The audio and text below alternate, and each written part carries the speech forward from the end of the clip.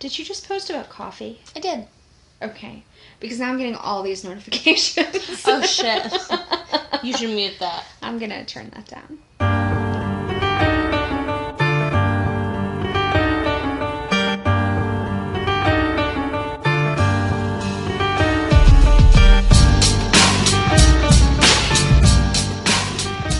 Welcome to Crime Crazy, the weekly true crime podcast with Eryn and Jordan Middleton. I was trying to go to sleep on the couch. No. Don't forget to subscribe so that you can join us each week as we prove that we know pretty much nothing about the legal system, but we're really crazy for a good true crime story. You said that so much better than me. I wrote it. Well, there you go. Whatever, Eryn. I learned from your mistakes. Thanks. Oh, damn it. Okay, so earlier this week, I was like, I have a new question. Oh, I remember it. Oh, great. Okay, now I'm nervous. Who came up with this? It might have been my mom. Oh, number one fan. I swear. So here's our new question. Okay. What crime didn't you choose this week? Murder. Flat out. No, I mean like specific crime. Like, what did you look at? Thinking like... What did you read about, and then you were like, nope, not going to do that one? Oh, I thought you meant, like, what crime did I choose not to commit this week? That's why I said murder. Every day, I'm like, I think I could just... Mike and I had a very in-depth conversation about, like, what causes I would murder him on, I guess. Oh, my God. So, I was like, well, there's only, like, a few, so, I mean, we should be fine. But, wow. I did look up one, and I was like, ew, no, I don't want to do this. And I, like, totally shut it down. But I might use it. It was, like, abduction. Okay. But, I don't know, I feel like it's just, like, too talked about right now. So I'm going to wait. Oh, it's, like, a popular one. Okay, yeah. I gotcha. Yeah. So wait until there's all the evidence. The hardest ones are the ones that are recent or current. Yeah. Well, you have to wait at least a year, from what I'm realizing, for things to be released. Right. Which and even then, they haven't made it through all the court stuff. Oh, no. Definitely not. It's not finalized. What about you?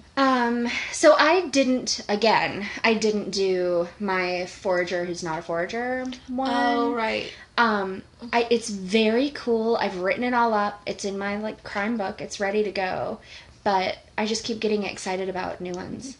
I do want to hear that one, so. It's really neat. It doesn't technically count as true crime. Because there's not technically a crime involved. But he does get arrested, and so I figured that counts. Yeah. No, that's fine. It's still kind of crime. Well, then just keep that one for, like, a really busy week where you don't have time to research a new one, and then you have one in your back pocket. I have several. Because I keep finding new ones that I like. Like, I'll save them, but I won't research them. So I'll like the one article I see, but I won't try to find more information about it. So that's kind of like what happened. And I was like, oh, I want to do this one. And I was like, no, I don't. Not yet. So, how was your week?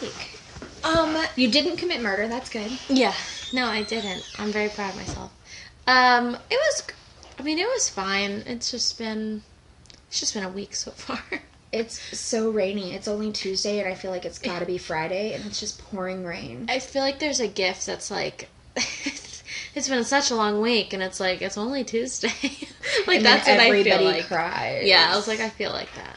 But our power flickered at school today, and it shut off the air conditioner, which was the first horrible thing, because it was so humid. It wasn't hot, it was just so sticky inside. Yeah. And then it apparently, like, shut off everybody's projectors, and then they were really grouchy about coming back on. So then I was, like, bouncing from room to room, trying to get everybody set again. And our power flickered today, but I'm sure that was completely unrelated to the schools. So here we are, bad-mouthing the dogs, and... Because I didn't feed her. The cat is yelling at me. She has so much food in there because her food came from Amazon today.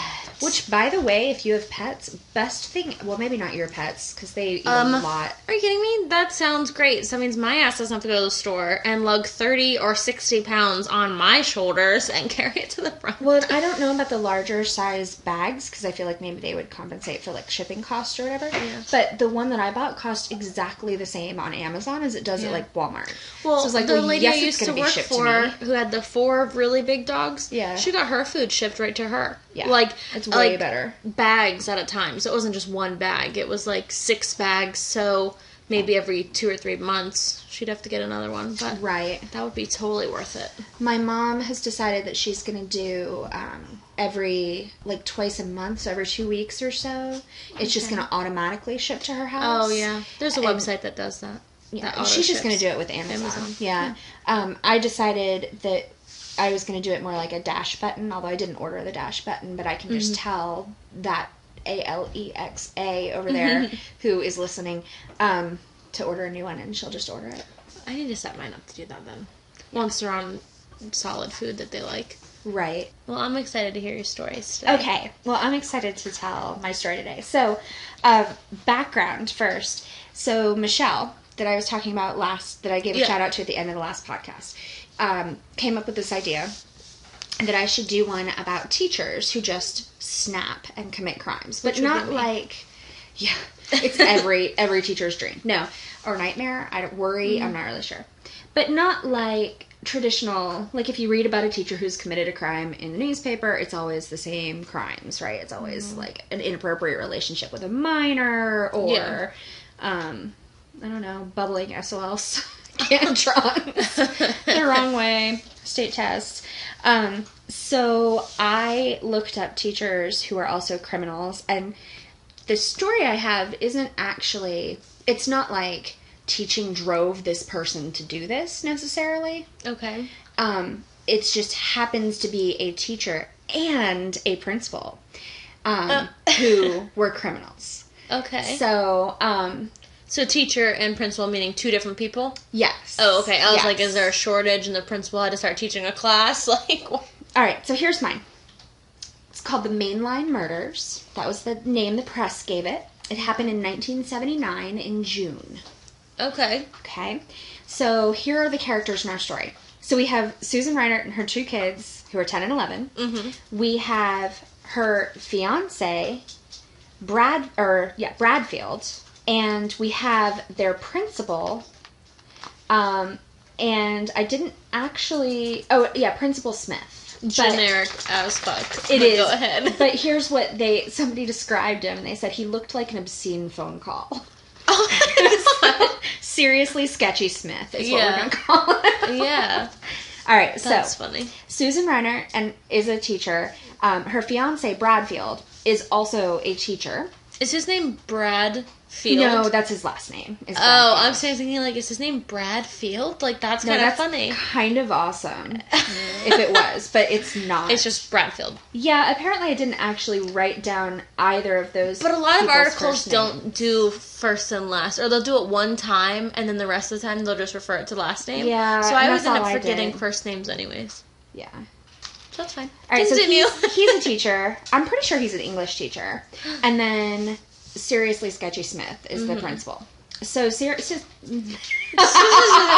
set yourself up. I really did. Okay, so Smith. So June 22nd, Susan Reiner and her 2 kids get into their car. And that is the last time anybody ever sees them alive. And it is the last time anybody ever sees the kids, period. To this day. God. Nobody's ever found the kids. Ew, I already don't like this story, but continue. Okay. I need to know. A couple days later, I think 3 days later, her body was found in the back of her own car. It was tucked in, like, the trunk in, like, the wheel well area. She was naked. Oh, my God. It was parked at a really seedy motel. So, a little background on Susan. She's a 36-year-old divorcee. So, she's a single mom. She was madly in love, engaged to Bradfield, who was another teacher at her school. Okay. They were planning on getting married that summer. So it's already summer. It's June 22nd. And so later that summer, they're supposed to get married in a European wedding. They're going to fly to Europe and have on location kind of wedding. She was madly in love with him. Her world was just perfect. So she puts her kids in her car and they're just going somewhere. Like she's not running from anybody. They just were going to the store or whatever. Okay. And disappears. When they found her, naked in the trunk, bound, she had bruises all over her, her hands were bound, she had a lethal dose of morphine in her system. God. And at first, they just sort of, they didn't write it off, but they just sort of said, okay, this is like just an abduction, murder, like, there doesn't seem to be any reason to kill this specific person, it may have been a crime of opportunity or whatever else. But then, a little while later, Bradfield, who's the fiancé, comes forward to collect the insurance policy. And that's when they start to get suspicious. So the insurance policy was $730,000. Dang, that's a really good life insurance policy, let me tell you. Well, and so for whatever reason, one of the articles I was reading thought that this would be another way to think about it. $7,000 per pound of Susan. Oh my God. So she's insured for $7,000. Jeez. Which, if that's how we insured people, then I'd be in danger of being murdered. I tell you what, I wish that was the way, but there is no way. I'm really glad that's not how we do it. So they go and they question Bradfield, but it turns out he has a pretty airtight alibi because he was at a beach in New Jersey with other colleagues. Like, they were having like a faculty outing. Like, I know the school that I used to work with, they plan, I think usually at the very beginning of summer, they rent a house in North Carolina and they all go down there and it's like, let's spend some time together because we actually like each other and we're like the only adults we ever see, but with no school. So it's just like a... Okay. You know, like a Where did company this all vacation. take place? Close to New Jersey? Or was it like my only thing is like, okay, if it's the tri-state area, whatever. He probably could just go to Jersey to the beach, whatever. But if it's like Georgia and he randomly is in New Jersey at the beach, you know what I mean? Yeah, well, no, I don't know where it was, but it doesn't really matter for alibi reasons because the colleagues that were there were like, no, he was there the whole time. He never left. It's not like he could have driven somewhere and killed her and come back. Like, he absolutely had an alibi. Okay. So then, for some reason, they start looking into the principal of the school. Weird. Which seems like a very strange leap to make, except... seriously sketchy Principal Smith. I said it right that time. Yep. He's the worst boss ever. Okay, he... ever? Well... In the 1979? He's probably not the worst boss ever. But he is a terrible boss. Okay. And he scares everybody. And people were afraid to go to him. Like, the faculty was afraid of him. And... the students were afraid of him, and the community was afraid of him, and, like, the one person said he looked like an obscene phone call, which I think is the best. I think I'm going to start using that on a daily basis. I know some people who definitely look like an obscene phone call. And I actually did put a picture of him. I'll post it on Instagram when we post this episode. I feel like, of the two men, Bradfield and Smith, that the seriously sketchy, obscene phone call principal guy is the... lesser scary one. I thought Bradfield was kind of terrifying looking. So I need to see now. He's sort of in that fine line of he could be maybe handsome and charming to a certain group of women. But you look at him and you're like, yeah, he was a serial killer. Like, he just looks like that. Yeah. We used to play this game when we were people watching, like, oh yeah, that person has someone locked in their basement. Oh, yeah. And, like, it would always freak us out because then we're like, oh my god, what if they do? And we're just joking around about it. Right, and right now somebody's dying in their basement. Feeling really guilty. Lila, go to your bed. Go to your box. Go find your dad. Go away. Anyway, the other thing about this boss, other than looking like an obscene phone call and being the worst boss and being scary, is that he was caught robbing a Sears dressed as a security guard. Oh, my God. And Bradfield, the teacher, and the fiance of the missing woman, or that turned up dead, was a witness, an alibi witness for him at his trial. He went to the trial and he said, oh no, he couldn't have done it. He was with me at the time or whatever. Like, I know where he was. Well, the jury didn't believe him because he was lying, and they convicted Principal Smith anyway. And really nobody believed him. Even his fiance didn't believe him. Oh my God. She was like, yeah, that's not right. So it was sort of more like Bradfield was trying to do a favor for Smith and get him out of trouble, even though he was clearly guilty. I was saying there was an under the table arrangement there. There was some sort of arrangement there.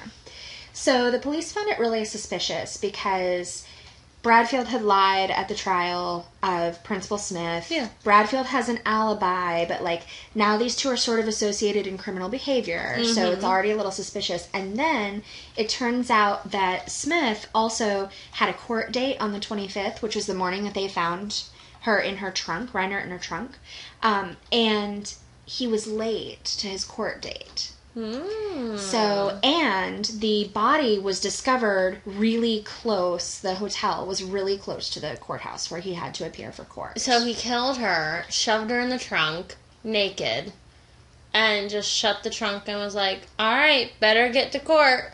I guess so. I swear. Got to show up for this other crime. That's probably why it was like lethal injection or whatever it was, right, morphine, with morphine, right? But it wasn't bloody. So. Well, but she was also right, so he didn't have to change his clothes or whatever. But she was also tied up and bruised, like she'd been tortured too. So he'd spent some time. Well, he'd had her for if he's the one that did it, he'd had her for 3 days. Yeah, so he was probably like, all right, I gotta get out of here. Right. His weekend was up or whatever. And then he just drops her on the way. I guess maybe he thought, I have a court date at this time, and so this will be a really good alibi, and they won't know exactly when I dropped her off. Like, clearly these two men are not criminal masterminds. No. So the school falls apart. Oh, actually, here, let me go back. So there's more evidence. In the back, in the trunk with the body, they also found a comb that had Smith's Army Reserve unit written on it. Oh. So, like, it was stamped with his unit. I hate stupid people. Right. I hate stupid criminals more. Right. It's like, let me just accidentally leave one thing that can definitely be linked to only me and the suspects. Like. Right. Yeah. I'm sorry, I'm like getting mad. I always am getting so pissed off. But, I like that this time you're getting mad at the criminal. I know. Well, that's scaring me because I feel like in the back of my head I'm like, I could have did that better. I know. And I'm like, oh my god, wait, oh my god, no, I would never. Right.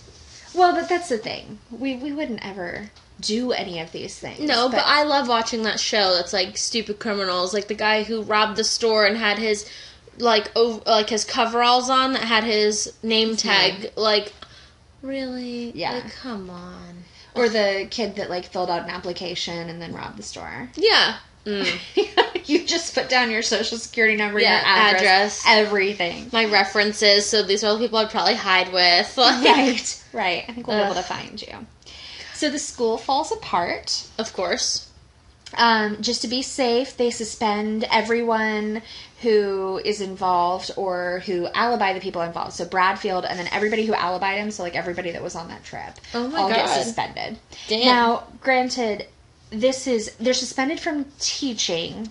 But this is like June, aren't they out of school? It is. They are out of school. Oh, okay. And so I guess that when they go back, like they just said, okay, you're suspended. So when we go back to school, unless this is cleared up, like you're not teaching next year. So these rumors start. Mm-hmm. And things start to come out. And of course, some of it is exaggerated and sort of small town gossip, and then some of it is true. Right. So the rumors are that the teachers are all having like swinger parties and they're in devil worshipping cults. That's a good one. Yeah, and I can tell you, as a teacher, that we totally do those things all the time. I've got one coming up this weekend. The devil worshipping cult or a swinger party? We like to combine them. Oh. So like in one all room, all sides of the dark-sided matter. Yeah. In one room you're like two flipping birds, a one coin stone, and then picking a partner, and then in the other room it's a sacrifice. We're sacrifice. So you could flip the coin and like either pick the partner or sacrifice them. That's how you pick the kids to sacrifice. Is your that's right. We do sacrifice the children. See? Yeah. It totally makes sense. Yeah, absolutely. Small town gossip, my ass. So yeah, no, it's total truth. If they just got found out. So sorry, suckers. There was an anonymous caller who called the cops and claimed that Smith, the principal, chopped up bodies and burned them in the school's incinerator. So it's getting a little bit out of hand. And then somebody painted the school. They painted Satan's place all over the wall of the school. Did they use red? I don't know. But again, accurate. I don't know what the problem is. Yeah, and it's all of your shitty-ass children that make this Satan's place. So well, in this case, it may actually be the adults. Well, maybe, but normally it's the kids. It is. So things sort of calmed down as far as the investigation. They're pretty sure that Smith was involved. At this point, no one's worried about where the children are? They never find the children. They don't mention them or anything? Like, are they looking, or yeah, did they say but anything? They just don't find them. They don't find any evidence of them. They don't find any bodies. How scary. Yeah. I think that scares me more than any other crime. Is when, like, literally people can just disappear. Yeah. They did conclude that it's very, very probable that the children are dead. Well, yeah. Especially at this point, they're almost definitely dead. But even at the time, they don't think that they like kidnapped them and gave them to somebody else or sold them into some horrible. Okay. I don't know. They're pretty sure that they were also murdered, but just their bodies were placed somewhere else. Ew. So Bradfield, the fiance, who was spending his summer in New Mexico with another girlfriend. On the insurance check, I'm sure. Well, that's when he tries to cash the life insurance check. Oh my god. And that brings everything back into focus. Reinert's ex-husband and her brother try to fight against Bradfield to say, you can't cash this insurance check. Like, that's just not cool.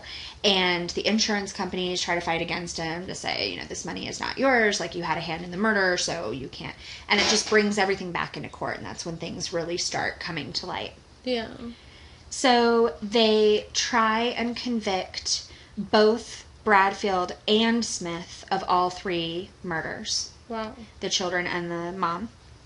During the trial, more information comes out about Bradfield and his life. And it turns out he's engaged to Reinert and had told her they were going to Europe to get married that summer. However, he lives with his girlfriend, which somehow she didn't know. And he had already made plans to spend his entire summer in New Mexico with another girlfriend. So 3 women are involved. 3. And not only that, but to me, and they didn't really say this, but it really sounds like if I tell you we're going to Europe next month to get married, but I have already told, Mandy that I'm going to her house all summer long, I know you're not going to be in the picture when it comes time to go to Europe. Otherwise, that's going to create a conflict. So it sounds to me like he knew well in advance that she wasn't going to be part of this. Dang, this guy's nuts. He claimed during his trial that he had been worried that Smith might kill Reinert. Like, that was his fear, that the principal might be planning to kill his fiancée, but he didn't ever bother to tell anyone, even the fiancé. He apparently just had this concern. I'm sorry, if I had a concern that someone was trying to kill you, Eryn, I think the first thing I would do is call the police. And then I'd call you. Yeah. Because the police should be, aware so they can do their part to protect you. Right. But also... Depends on how imminent the threat is. I might appreciate it if you call me first. Well, yeah. I mean, if I see them outside and I'm outside, I'm not going to be okay, let me call the police first. I'll call you and be go hide. Give yourself some time. Right. Grab a knife. Run. Go hide. Yeah. Well, thank you. I appreciate that. You're not just going to keep it to yourself until after I'm dead, naked, and then strapped I'll say, in my own car. No, I knew it the whole time. He was going to kill her. Right? I swear I knew it. I was expecting this. Yeah. That was the plan. Oops. Right? I had this feeling back when we were text messaging. Oh, no, wait. That's different. So Smith is also convicted of all 3 murders. But then his conviction gets overturned on a technicality. So he doesn't have to go to jail for the murders. I believe he still ended up going to jail and serving time for the robbery that he committed. Okay. But it wasn't very much time. Bradfield dies in jail. Smith dies at home. In Bradfield's jail cell, they find a photo after he's dead. So this is, I didn't write down how long it was, but it's years and years and years later. Mm-hmm. So after he dies of old age, they find a photo of an unmarked grave. And for whatever reason, they are convinced, this is where the children are buried. That he's taken them to this. It's there's a picture of it. I'll try to post it if I can find it again, but it's like an angel. Yeah. And it's just a photograph of an angel and a statue. Mm-hmm. And so they figured that he went to wherever this place was and buried the children. Uh-huh. But they didn't have any more information about where in the world it could be. Right. So they never found it. Oh my God. So they never found any bodies or anything. But they were pretty sure that's where they were. Dang. And that... What was the technicality that what's-his-face got off It was just It's something stupid. Yeah, they didn't Mirandize him properly, or they didn't... The evidence wasn't... It was just a court technicality. All right, now I'm mad at the cops. Well, good. Equal opportunity anger tonight. Yes. I am just amazed with the whole girlfriend situation. Yeah, it's I'm just gonna... Okay, you wait over here, and then you wait over there, and the girlfriend that he lived with didn't know that he was engaged. And planning to spend this summer with another girlfriend. Where did she think he was all summer? Yeah. Because... You don't work the summers, buddy. You're a teacher. Right. Oh Even if you did, you don't work them in New Mexico when you have been suspended. Yeah. So... I mean, it's a pretty good... It's sort of Strangers on a Train-esque. Do you know that story? Kind of. Where, just 2 strangers meet and they agree to kill for each other because neither of them would be a suspect because they don't know each other. Yeah. They have no connection to the person they're killing. And it's sort of like that, except that, I mean, these 2 obviously had a connection that was obvious enough that they put it together. These are colleagues on a bus. They're not... a school bus. Yeah. That's what I'm thinking. I'm they're not that high-tech to where they can successfully pull this off. But on the other hand, they kind of are. Right. They kind of both pulled it off. Well, I mean, in a way, but nothing was ever... They get caught.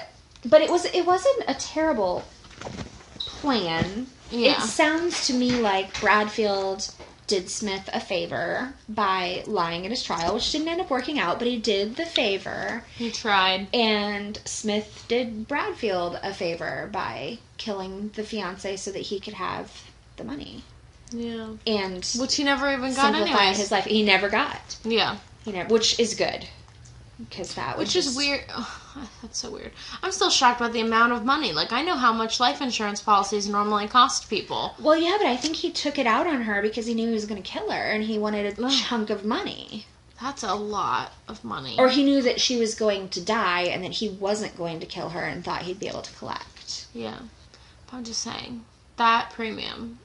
Oh, no, I'm sure it was, especially for they're both teachers. Yeah. They're not making any money. I don't know. In the 70s. Maybe they're getting... I feel like since I started working, I get paid less and less every year. So the request when Michelle and I talked about this crime was that, teachers get a lot of bad press, and let's not come up with something that gives teachers more bad press. So I don't know that I necessarily met that requirement. No. However, these people were just psychopaths. Yeah. And they happened to be teachers. It wasn't... Teaching didn't drive them to do it, like you said. No, this was already in play. Mm-hmm. So that's my story. Do you have an interesting story? I do, and breaks my little heart. Oh, no. Well, kind of, but, also, I kind of heard about this at one point, and then reading it kind of, like, jogged my memory about it. Uh-huh. And then Mike was asking me, like, oh, do you have your story picked? I said, I do, and I was telling him about it. He was like, right, and, like, he remembered it. So I was like, oh, my God, this must have, like, really been in the news, and I wasn't, like... Wasn't paying any attention. Well, I mean, like, I thought I had heard of it, but I was like, sometimes my brain plays that trick on me, like, oh, yeah, you've totally heard of this before, and then I'm like, wait, no, I really haven't. Right. But then this was actually real. So, this happened in November of 2001, which that's why I was kind of like, I probably could have remembered this, but I was already graduated from high school at that point. You were what? Kindergarten? No, I was not. Extremely offended. Okay. Whatever. So, this is a story. I don't know why I was about to start rapping Fresh Prince. Anywho, this is about Christopher Pratt. Just kidding. Not Pratt. Why is he on my mind? Because I just watched that movie. I was going to say, it is? Oh my God. Wait, I didn't hear this That would be horrible. No, we just watched Passengers today. And I looked down, and in my head, I was like, Pratt. And I'm like, not the right Christopher. Sorry, Chris. I talk to him like I know him. Sorry, Chris. Won't happen again. So this is actually... Passengers is a really good movie. Side note. Oh, I wanted to see it. Oh, it was really good. How did...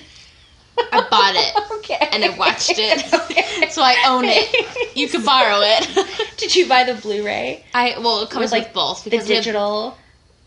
Yeah, I think it has that. Because we have 4K player in the media room. So we have that. And then the second disc is the media Blu-ray. room the red one that's just an entire room of couch? Yes. Okay, so this room at her house, I'm going to convince her that we don't need to be podcasting in the podcast room. We could podcast We in need there. to podcast in the media room. It is seriously, it's an entire room. They painted it red. They hung a cinema sign outside. We plug it in when we watch movies. Oh my God. That's like our favorite thing to do. It has a giant TV, and it has the biggest sectional sofa ever with 2 giant ottomans. So literally you walk in the door and the entire room is a couch. Like, we picked the colors for the couch and the pillows. Well, actually, Mike did a really big part. He has like an eye. He's really good. So we did the red pillows for the red wall, and it matched perfectly. Excellent. We didn't pick either of the things at the same time. That's funny. It was great. But we can podcast in there. Well, I don't know if it would be like that's the room that quality, Emily falls asleep in. Every time she comes hang out, if we go in there, she falls asleep. Everybody does. I don't know how I feel about the fact that I have now been to your house one time, but apparently my sister has like a room at your house. Well, because she wants to move in, because as soon as I put the movie in, she was asleep. Yeah. And I was like, damn it. Oh, I would be too. Yeah. I'd be out. But really... That's where Lindsay and Sarah sleep when they like sleep over. Because then they could just roll. It's just couch. Yeah. Right. We used to all cram into a futon when I was having sleepovers, like when we were in middle school and high school. It'd be like 4 or 5 of us on this one little tiny futon. One time we tried to fit like 4 girls on one bed. Like, just kind of like feet one way, head the other. Like, yeah. That was annoying. We just all snuggled. Yeah. I don't like feet in my face. Me neither. So. But, okay. Sorry, Chris Pratt, for calling you out. You're not a criminal. Back to Chris Pittman. Guys, this is a real criminal. So, he is from Chester County, South Carolina. I was all excited there for a second. And I know, right? Let's see. He was actually convicted because he grabbed his dad's shotgun and walked into his grandparents' bedroom while they were asleep. That sentence could have gone so many ways. Yep. Okay. Grabbed the shotgun, walked into the grandparents' room while they were asleep, and shot them both. Why? The worst part is that he was 12 when he did this. Oh my God. Yeah. Okay. Kid killers are beyond creepy to me. Yes. I don't know why. It doesn't, we've talked about this before. It doesn't make any sense. It's because they're supposed to be innocent. Yeah, and it scares the shit out of me. Yeah. So this one supposedly has a great reason, but we'll get to that in a little bit. So not only did he do that, so he shot and killed both his grandma and grandpa, but he when he was 12. When he was done with that, he also set the house on fire and stole cash and weapons, grabbed his grandpa's truck keys, and took off in the truck. at 12 years old, he did all this in one night. So, a 12-year-old is a 7th grader. Yes. I have had 7th graders. Mm-hmm. They bring me their teeth when they fall out so that I can keep them safe. Well, I don't keep them safe. I send them to the nurse for the rest of the block. But presumably so that I could keep them safe so they could put them under their pillows. Mm-hmm. One of them got very upset one year because his elf on the shelf went back to the North Pole because he wanted to find out what would happen when you call 911. Oh, I remember that. They came to his house. I remember that. He got in a lot of trouble. I mean, not all 7th graders are like that. Some of them are, like, extremely grown up. Mm-hmm. But even so, I don't think any 7th graders I've taught would be able to do that kind of planning. Mm-hmm. So we get to the planning part. That was a big part in the trial. So most of this article was about the trial, but that's where all the interesting stuff happened. So that's pretty much what he did all in one night. So the trial was 11 days. Like, yeah.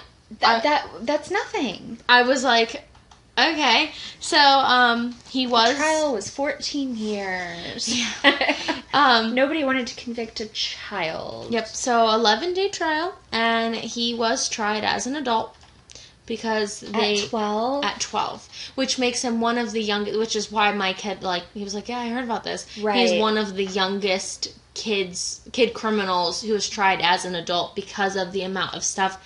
I mean, if you add it up, it's murder, it's arson, it's grand theft, it's probably grand larceny.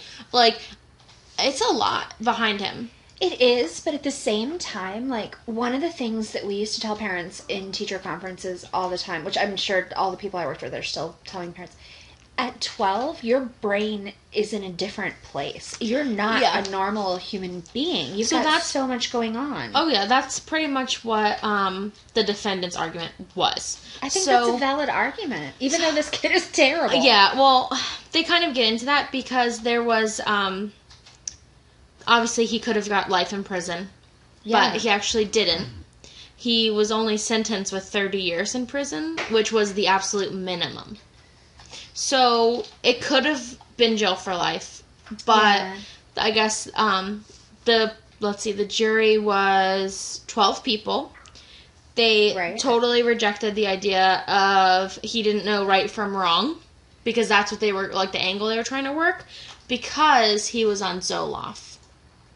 They rejected it because he was on Zoloft, or they tried because they were like, oh, he didn't know right from wrong because he's on this medication, and they were like, no, you know when you're killing your grandparents. You know when you're setting the house on fire. You know, like they broke it down that way. Not, oh, well, he was all in a mix and had a rage night. Like, they were like, no, that's not what happens. The defense essentially tried to plead, like, what, temporary insanity? To an extent, because they didn't want to, like, kind of overstep, and then, I mean, I guess he could have ended up in, like, a padded room with a straitjacket. It sounds like that's where he needs to be. Well, yes. So they did bring up how Zoloft has warning labels talking about when, any medication in kids, you have to closely monitor it. Yeah. Always. Well, especially that age when they're about to hit puberty and they're growing especially really Zoloft, fast, which is obviously a strong medicine. So it does have warning labels that it says it can increase violent tendencies or suicidal thoughts in children more than adults. Okay. So they were saying, okay, that's fine, but Zoloft isn't on trial because they kept attacking like, oh, it's Zoloft's fault. Right. But they were like, no, the kid had to have known what he was doing in that moment, and he had to plan that. Well, right. It's not you like don't just decide all in one night to do all of these bad things, right, including killing your grandparents. Right. He didn't walk into a room, get in a fight, see a gun, and shoot somebody. Mm-hmm. He didn't, like, what'd they say? He didn't all of a sudden, like, snap. Right. Like, it had to have been premeditated to an extent. So, they were like, Zoloft is not on trial. That's not what it is. So they kind of stuck with, this is just the child had a bad reaction to the medication that he was put on, and it wasn't his fault. Which, if it wasn't his fault or was his fault, he still shouldn't have did this. So, well, that's true. So then they went on to say a 12-year-old does not have the mental capacity to plan and execute a premeditated murder, and at the same time understand his actions to be tried as an adult. Right. So I understand that to an extent, but back to, you have to know to an extent that killing is wrong. Yeah. Shooting a gun at a person is wrong. Setting a house on fire is wrong. Yes. Stealing cash and guns and a car. And the car and taking off in the car is wrong. Like, you know, I feel like your 4-year-old knows that if he doesn't wear his seatbelt in the car, that's wrong. He does. He knows laws already, and he's 4. Right. So, no, it's true. So it's true. Now, if I could get him to not push his sister, he pulled her down the stairs today. Just like 3 stairs. And onto him. So they did fight for psychiatric help or rehab and not to do jail time. But they were like, no. Right. So they totally... It's just... Everything sounded so cut and dry, and I'm sure it wasn't. Because, I mean, I'm sure as a jury, I stress that one day I'm going to have jury duty, and it's going to be something so serious I'm not going to be able to handle it. Right. And then I'm going to have to give them, like, some weird excuse to get out of it, being like, I am too anxious for this. I can't pick. Like, I'll think that this guy's going to come and try to kill me for saying the wrong thing. Like, I can't. It freaks me out. So, I'm sure it wasn't as cut and dry as the article made it sound, but, so they went back to the age. Prosecutors totally were like, no, age is not a factor. He's they kept painting him as this diabolical kid, and they said that he had no regrets for human for adult punishment. Then they kept saying, which just is horrible, but I don't know why it made me laugh, that he was a wicked child. He's a wicked child. And I was evil. like, yeah, and saying, what could be more evil than taking a shotgun to some 60-year-olds laying in bed asleep? And I was like, dang. So I even put, well, a lot could be worse than that. Or more evil than that, but I hear what you're trying to say. Right, but I understand the thought. I was like, well, a lot, but I hear you. So, can I ask a question? I don't know if you'll know the answer. Like, what the hell? Why? Oh, I do have that answer. Okay. So, that's the next page. I want to hear that he was horribly abused and that his grandparents were evil and that... Because otherwise... I don't know. This whole thing creeps me out. It kind of goes back to, they tried to make it temporary insanity because of the Zoloft, and they said that, his lawyer stated that he is 90 pounds and 12 years old with a mind that was chemically altered because of the drugs. Yes. But the drugs were there to keep him from doing that kind of shit. This is exactly, I swear to you, I was at work and I was reading this, and I told Pam... She doesn't do this while she's at work. That's not what she's saying. Well, no, I was trying to find a good article. I don't care. Oh. I was trying to find a good article. Everyone has their, Facebook downtime or whatever. I was looking up the article, and I said this to Pam, and we were cracking up because there's a quote in Legally Blonde when she was just like... she exercises, which gives you endorphins. Endorphins make you happy. And happy people just don't shoot their husband. And that's what I was thinking. I was like, he's taking Zoloft for his depression. Makes you happy. So, yeah, to make you happy. Happy people just don't kill their grandparents. Right. So, I was like, okay, I understand. But it was only prescribed 2 weeks prior to the shooting. So, it probably was in that rough... That is a regulated time. So they noticed that he was getting more aggravated and just wired. So they went back to the doc. I put doc, but doctor or whatever, you know what I mean. And increased the dosage. Didn't do anything. He just increased it. Right. So I understand that to a point, but he probably wasn't even regulated to that dose. And then they upped it again, which probably did send him into a little bit of a frenzy. Yeah. As far as his mind was probably chemically altered.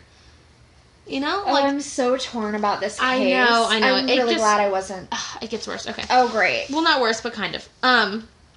So, their plea was that, or not plea, I guess it's really the prosecutor was like, well, no, he was kind of a bad kid before the medication. So what does that matter? Right. So that was kind of their fight. Well, it come to find out that he grew up with his father after his mother left, and they lived in Central Florida. Everything's in Florida. And he ran away from home, and at one point tried to commit suicide. And then he went to a psychiatric hospital. So he's already been to one. Right. And this is all before 12, because this is, kind of what led him. So after that, that's what led him to live with his dad's parents, so his grandparents, in South Carolina. Oh, so he wasn't living with Dad. Well, he was, but then...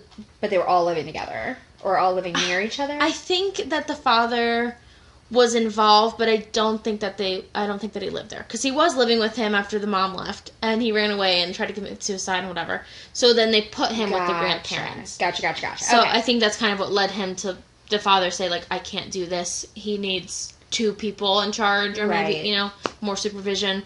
So he went and lived with them. But the day before the shooting, he was in a fight on the school bus, and it was with a second grader, and he was 12. So a second grader's how old? Like 7 or 8? 7 or 8? Yeah. So, and he tried to choke the second grader.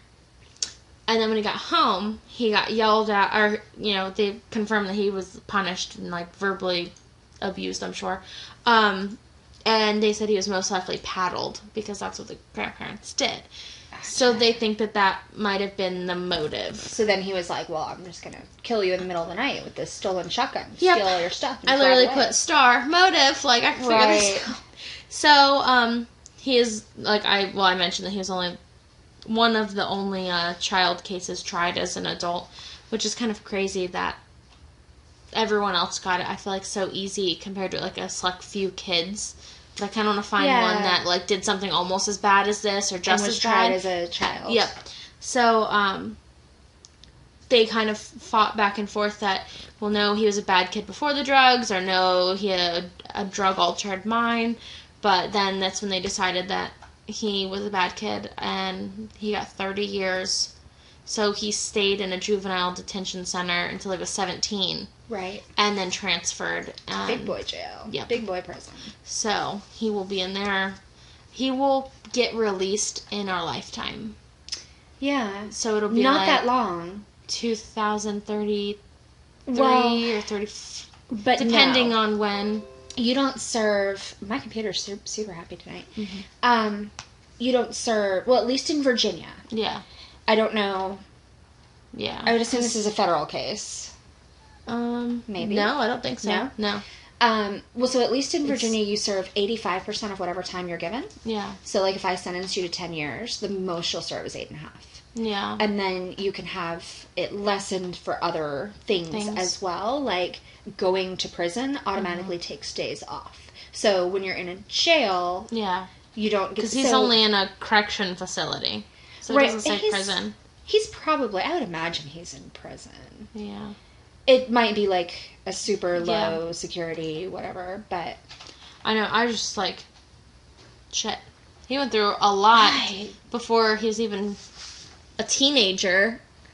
Right. And he went down with a...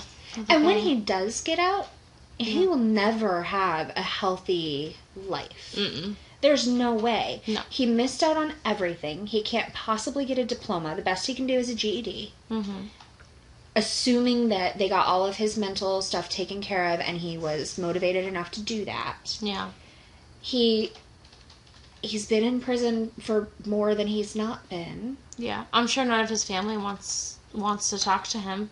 Well, he didn't have hardly anybody to begin with, and the only people that were doing any care for him... He killed them. Mm-hmm. That's just... I'm going to post a picture, which this is okay because I'm going to post it before this episode airs, of him with his grandparents, because you would never guess in the picture that he was the criminal.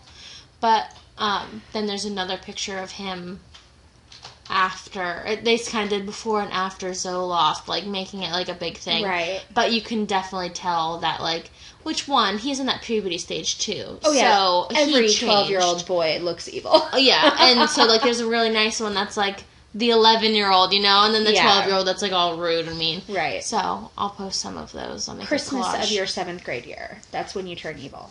Christmas of your 7th grade year. They leave for the winter break, and you still like them. And get a little annoyed. They come back. Now they're 8th graders, and you just got to be done. You're just done. Mm-hmm. I did not like 7th grade. I apparently really did because I taught it for 10 years. Yeah. I actually really, really liked teaching it. It was a very interesting challenge. And if it wasn't for all the, like, crap that teachers... I would still be doing that. Okay, so we could spend 10 podcast episodes discussing that case, I feel like. Oh, yeah. I have so many thoughts and opinions, and I don't really know where I stand on any of it. What are you doing? Documenting all the animals. She gets her phone out, and then all of a sudden the phone is in my face, and the phone is in the cat's face. We are covered in animals. I just needed to... I'll post this somewhere. Only if, like, I've been rubbing my eyes. Probably got makeup everywhere. I'm not in it, right? You are just a little bit, but it's not that bad, I promise. With my drink, which, by the way, is nasty. Well, yeah, I said that at the very beginning. I know. I'm sorry, did you not hear me? I wanted it to be good, and the first couple of sips I took, it was good, and then... No. It's actually really... It sort of tastes like vomit. My drink was probably better. No, yours was white chocolate. There's nothing good about that. You don't like white chocolate? No. I only like it if it's in, like, the coffee drink. Like, I don't like just eating white chocolate, but I like the taste, because it's like the white mocha, whatever. Right. In the coffee, it tastes good. It tastes different. Like, plain white chocolate, I cannot bite into a piece of white chocolate. Because it's not chocolate, one. It's like eating Crisco or something. Well, yeah, it's not chocolate. There's no way. So... in the coffee drink, it's just like a sweetener almost. Right. But with the raspberry, that's why it tastes like a piece of cake. The raspberry sounds great. I would want it in, like, dark chocolate. I mean, yeah, you could do that too. Right. But the white chocolate is where it's at for this one. I was going to ask you to bring me coffee, but I was then going to have to order decaf, and that felt really, really lame. So I was like, no, I'll just make myself a drink. I just want decaf so I can eat biscotti as like a little Did you ever snack. get your biscotti? You have no idea. No. I went there, like, every day. No, I got it. Don't you freaking worry. Okay. But I went there, like, every day, and I was like, I literally wanted to write a note and be like, please restock this. I swear I buy it once a week. You have a repeat customer. Right. Don't buy the cranberry pistachio because it tastes like bullshit. And nobody eats Goodbye. it. It's always there. It's always there. And I'm like, guys, that should, like, click to you that... oh, we're always out of the almond. Maybe we should order more of the almond. All right, Eryn, do you have a short story for us? I do. I have a great short story for us. I'm excited because you kind of started telling me about it, but then I didn't get to hear it.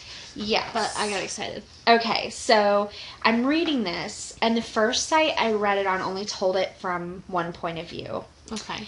And the second site elaborated on it more. And so I'm going to tell it to you kind of like the first site did, because that's the really exciting, like, haunted house, super creepy kind of thing. Okay. But then I will correct it and tell you the real story. Okay. So this is called the Watcher House. Do you know about the Watcher House? I don't know why, but I feel like I do, and I'm going to really creep myself out. It's Westfield, New Jersey. Wait. Can I say some of it, and if it's right, just, like, cut me off so you can tell? Is this about, like...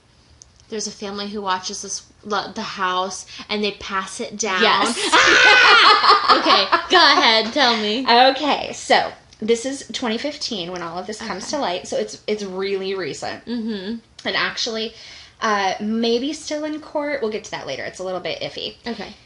So, Westfield, New Jersey. Mm-hmm. So I picked one that was your home state. Yay! How about this? Okay. So this family of 5, Derek and Maria Broaddus, buy a house, a $1.3 million gorgeous house. Because I just have that laying around. Right. Especially a family of 5. They've got 3 kids, but that, whatever.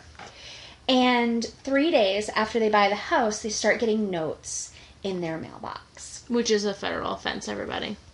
Yeah. And these notes are really, really creepy. And they're definitely written to be creepy. Yeah. One of the first ones says, "My grandfather watched this house in the 1920s, and my father watched in the 1960s. It is now my time." Ew. And then it says, all of the windows and doors in 657 Boulevard, which is the address of the house, allow me to watch you and track you as you move through the house. Ew. Ew. Have they found what's in the walls yet? They soon will. Yeah. And I'd be like, unless it's money, I don't want it. Right. No, whatever it is, no. I feel like at that point I'd have people coming in and like x-raying the walls or a cadaver dog or something. Mm-hmm. And then another note said, so those are all from different notes. Another one said of the previous owners that it was their time to move on and they kindly sold it when I asked them to. So this note writer, whoever it is, basically claims to kind of own the neighborhood, like control the neighborhood. Like he's not saying, oh, I own the house, get out. But he's like, this is my domain, I make the rules, I do whatever. Yeah. It's been passed down in my family and this is what we do. And, he can tell people when to move and all this kind of stuff. He leaves notes about the young blood that, did you fill the house with the young blood like I requested? What are their names? Like talking about their children. Ew. And then at one point he says, now that I know your names, I'm so happy, or I can watch you more, whatever. All these super, super creepy notes. Yeah. So the police had no leads. The couple and decide that they can't move their family into this house because it's not safe. No. And that now they can't sell it because if they were to sell it to someone else, they'd have to disclose that it's not safe. And so they sue the previous owners because the note writer definitely says, I told them to sell it. So they must have known, right, that this guy was watching the house. And so they sue them and I heard two different things. One of them said over and over 3 times what they paid for it. Dang. So $3.9 million. Yeah. Another one said it was for the cost of the house, but they also wanted to still own the house. Okay. So I think it maybe they didn't just ask for a cash amount, but like it totaled up to the settlement. They also talked about how they had apparently done all of these renovations to the house. So it was worth more. And so now it's worth more, and they put all this money into it, but they can't live there and they can't sell it, so they're suing. So that was the first site that I read, and it so creepy. Yeah. The second one made it a little bit more clear what's probably going on, which it said, the police have no leads. For whatever reason, paperwork for the lawsuit hasn't been finished being filed. Like, the couple that's suing the other couple hasn't followed through with their lawsuit. Oh. Which, if this was happening for real and you were super desperate to get some sort, like, to Unless move, they're being threatened. Well, okay, that's a possibility. I'm always thinking. The letters have never been made public. And some reporters called the police, and the police wouldn't even confirm that they had them. Like, they wouldn't say one way or another whether or not the letters existed. And some of it's a little bit strange. Like, the Broadduses said, well, we know that the previous couple got a letter on this date. Oh, okay. And so it was like, well, how, unless that's maybe included in one of your letters, like, how would you know what date they got it on? Like, that just seems a little bit fishy. So they did hire a PR firm to kind of take over to, like, address everybody for them so that they didn't have to talk to the media. And it was a big name. And they, filed the first part of this lawsuit, and they made it public, and then they kind of started doing weird things, like they refused to answer questions to the press, even though the PR firm that they hired generally advises their clients to just be honest and tell the truth quickly and then leave.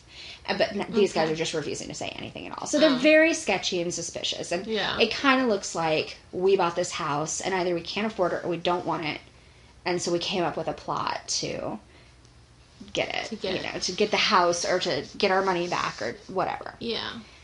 And the previous couple were interviewed too, and they were like, yeah, we grew up, like, one of them had grown up there, we raised our kids there, like, this is that's not true. That's just bizarre to think that anybody would think that was a thing. And here I am, the conspiracy theorist, being like, no, they're threatened. They're paid off to leave because he said, you need to leave now. And they were like, okay, we'll go. Right. And now they're like, no, what are we talking about?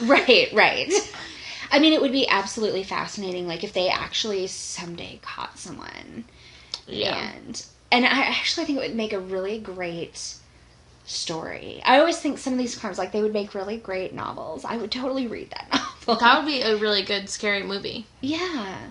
Where there's this secret family that, I don't know, lives in a building that looks like it's abandoned, and they watch the neighborhood, and, like, the neighborhood's like the chess pieces. No. If this was a movie, it would be like someone in the public eye that no one would ever think. You know what I mean? Because then there's always that big plot twist at the end. It's like, oh, it was the mailman all along. That's why he thought it was okay to put them in the mailbox. Like, right. Something it is crazy. Okay for him to do it.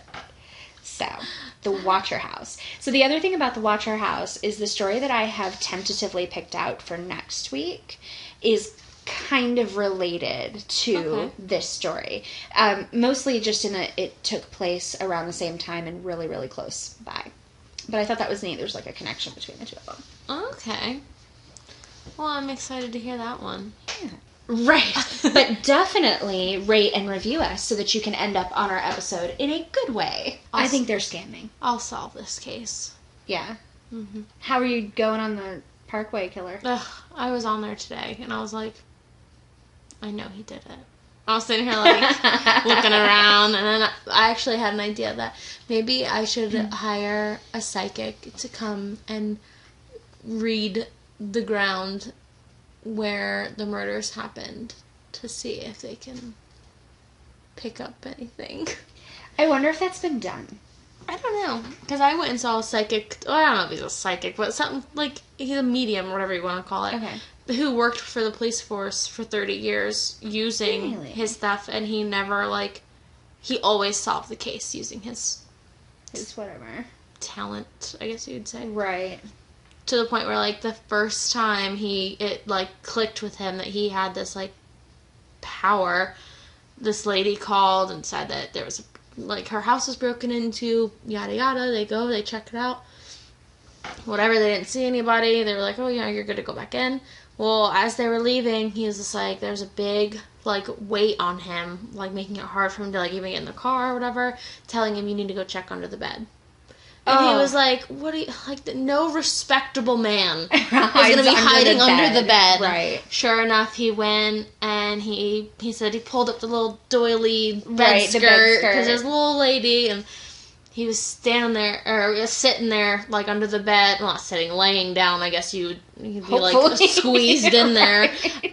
He was with a butcher's knife. Under the bed. Oh, my God. And he jumped on the bed, and he was like, oh, shit, he could stab right through, and he jumped off the bed, and he called for help, and they flipped the bed, and they got him, and the woman was like, I was just going to go to bed, too. Thank you for coming back. Oh, my God. He said since that day, he trusted every feeling he had, and he said the more he did trust it, the more it got stronger and more specific.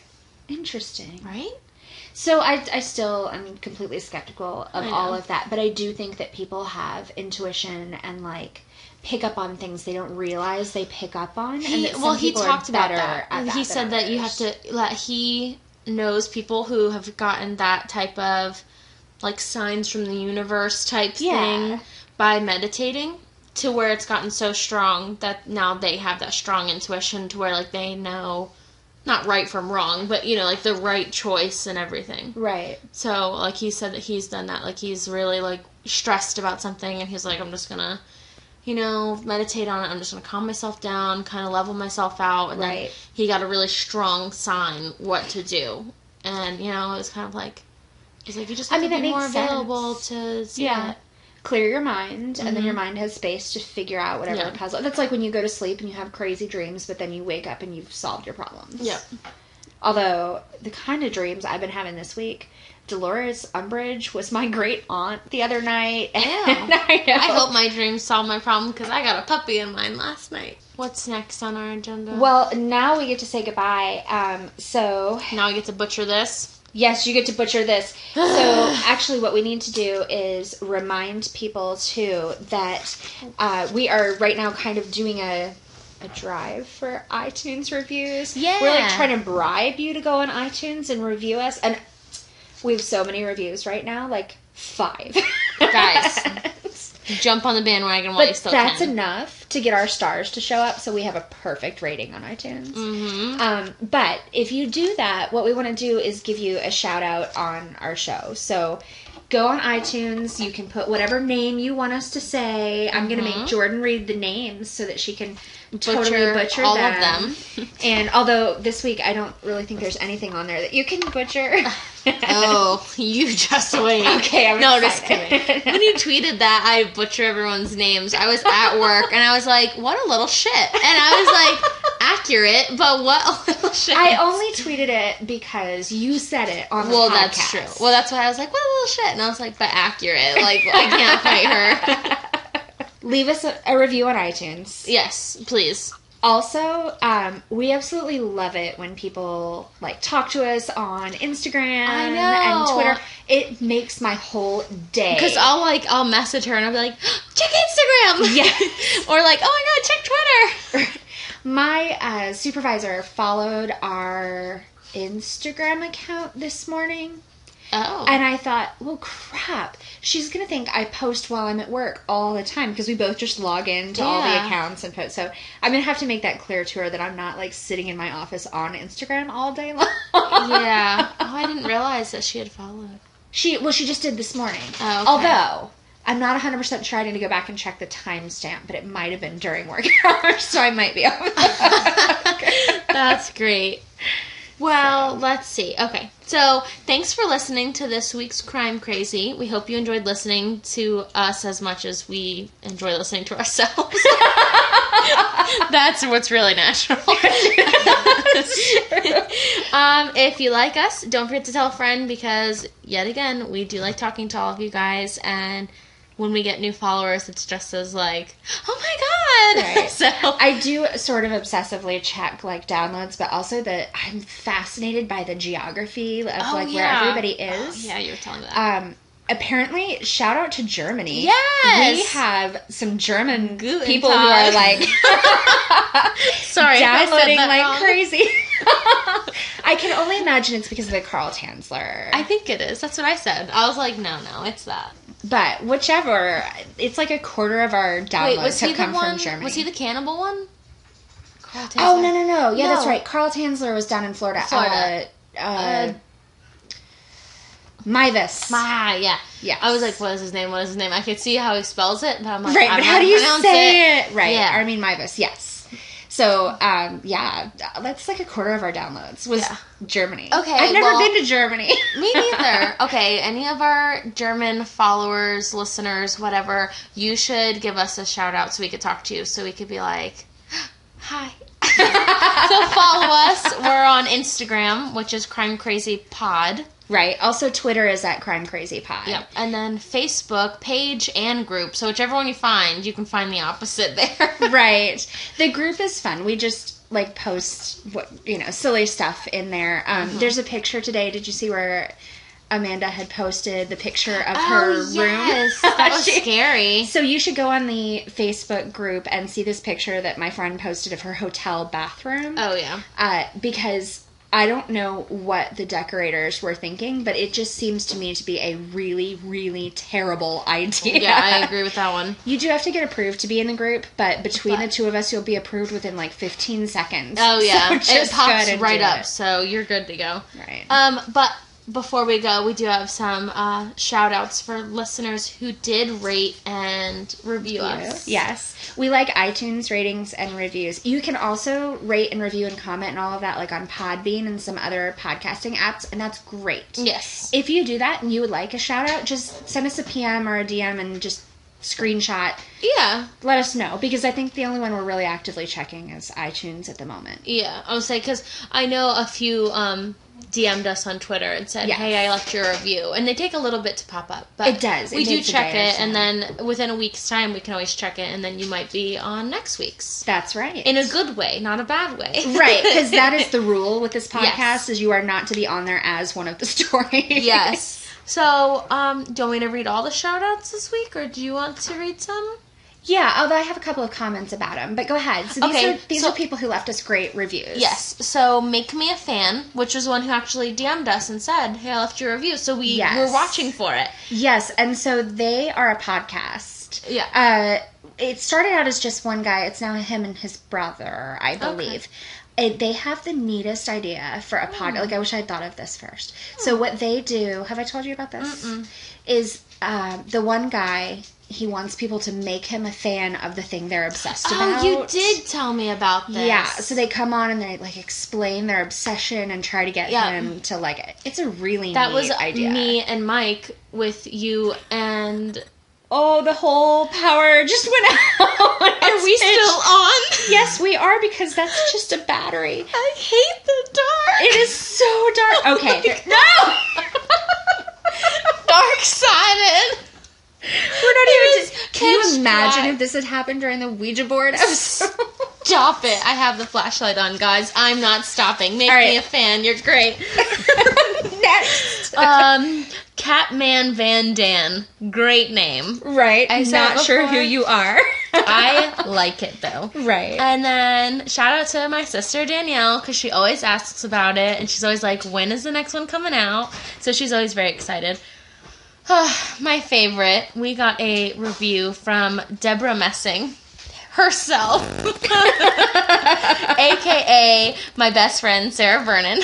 Who was just pretending. So, Sarah, we understand that you wish you were Deborah Messing, and we love you, but we also wish that you were really Deborah Messing leaving us a review. Academy Award winner. That's right. And then Amanda Mighton.